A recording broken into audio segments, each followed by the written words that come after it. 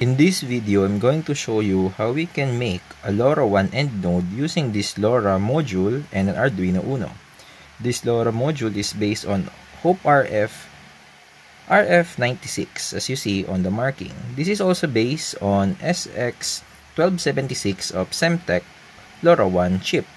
By the way, this Arduino Uno is already converted to 3.3 volts operation. I will put down the link on how I do that down below because this module operates on 3.3 volts logic level.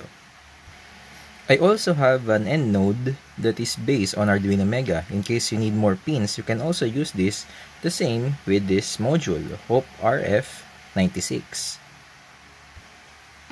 Each LoRaWAN project requires a LoRaWAN gateway. This is the gateway that I'm using. It's ROC2245. I will put a link down below how I set this up to connect to TTN. Let me now show you the connection between this module and the Arduino Uno, as well as the sample source code, how we can connect to the Things Network. Before we do our work on the end nodes, we need to ensure first that our gateway is online. We need to go in this website and then create an account. Once we get an account, we can register our gateways here. So now, I'm checking if my gateway is online. It's actually online here. The library that we're going to use is this, Arduino LMIC library. LMIC stands for LoRa Mac in C. You can have this on this link.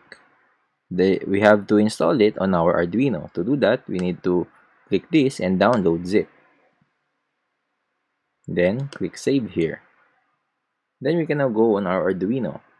Now that we're here in Arduino, we can click on Sketch, then include library, and click add zip library.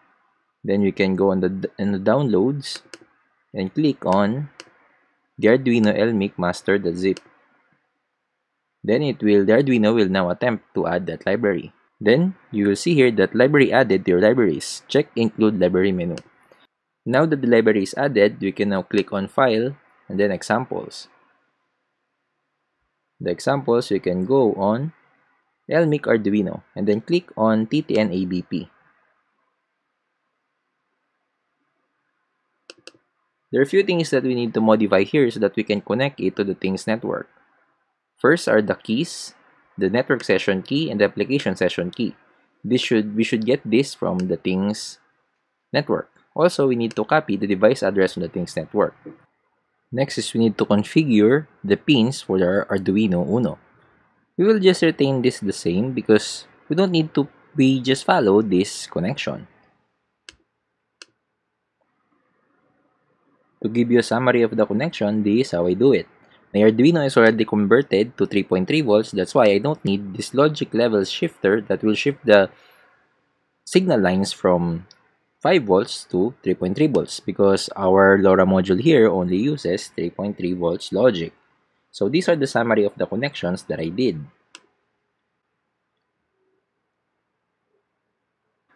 Now let's go back here on the Things Network and go on now on applications. Now I have here the application, and as you see, I already have a device here, one device on the application.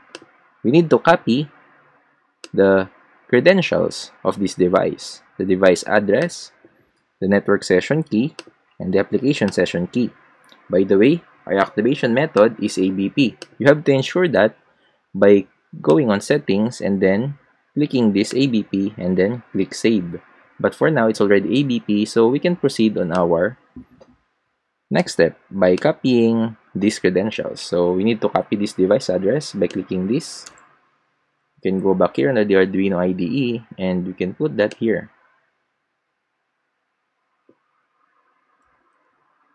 Okay.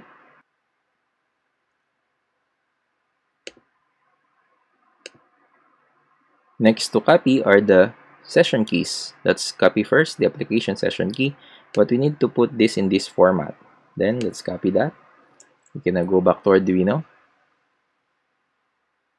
So we can copy that here.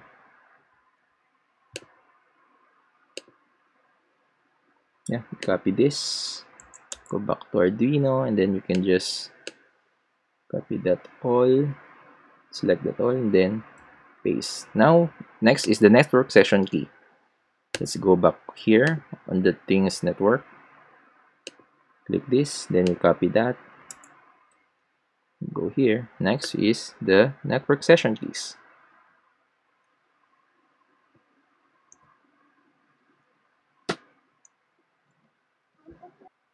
Now it's done uploading, we can now check the serial monitor if it's actually sending it. Okay, we can now go back on the Things Network and see if our device is live.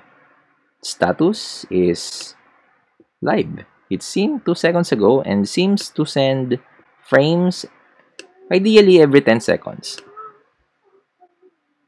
Okay, let's see here the data is actually sending.